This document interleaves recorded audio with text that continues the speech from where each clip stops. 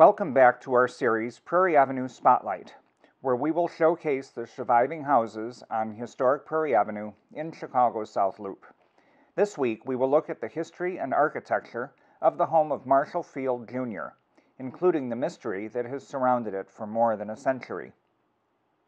Our story actually begins next door at the home of Marshall Field, Sr., which was completed in 1873 from designs by the New York architect Richard Morris Hunt.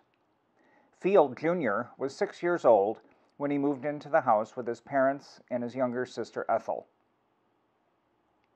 In 1883, Arthur Murray purchased the property we are at today and hired the architect Solon S. Beeman to design a house combining elements of the Queen Anne and Richardsonian Romanesque styles, utilizing red brick and sandstone.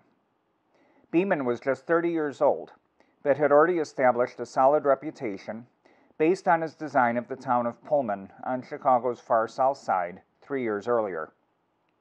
The Murray house formed the core of what would become a much larger home later on.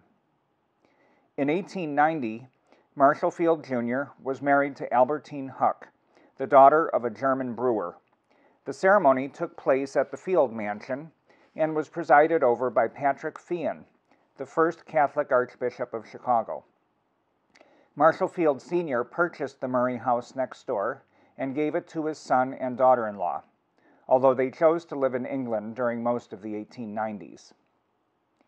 In 1902, Daniel Burnham's firm was hired to significantly enlarge and remodel the home. The entire left side of the house, seen in this image, constituted the addition, while the original house, seen to the right, was remodeled, including new dormers and other details to give it a unified appearance. An interesting part of the remodeling was the carved capitals on the squat double columns by the front entrance. Faces carved in amongst the foliage are said to depict the various members of the Field family.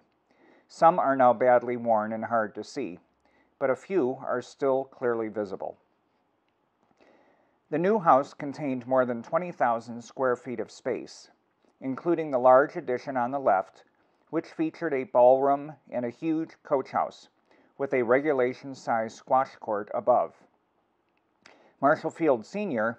deeded a 20-foot strip of land to his son to permit this addition to be as large as possible. The family did not enjoy their new home for long.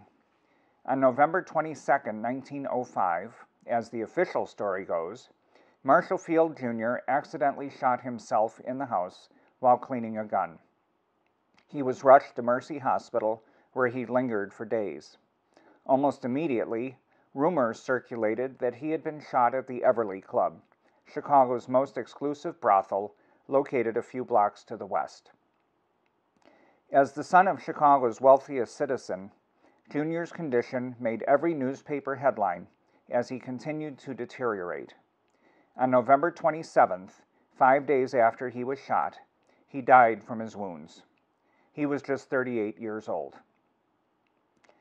Marshall Field Jr. was laid to rest in the family plot at Graceland Cemetery.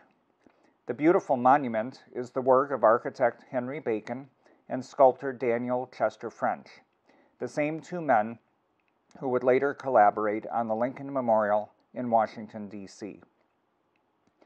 The widow and 3 children stayed with the senior Marshall Field for a period of time and then moved to England.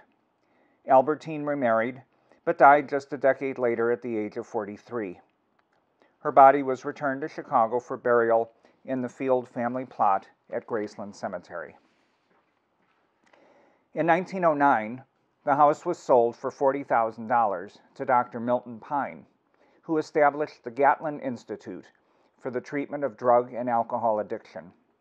There was no zoning ordinance yet in Chicago to prevent such a thing from happening, and this early conversion from residential to commercial use signaled the rapid decline of Prairie Avenue which would follow. The house was used for institutional purposes for the next 70 years, its final occupant being the Monterey Convalescent Home, which closed in the mid-1970s.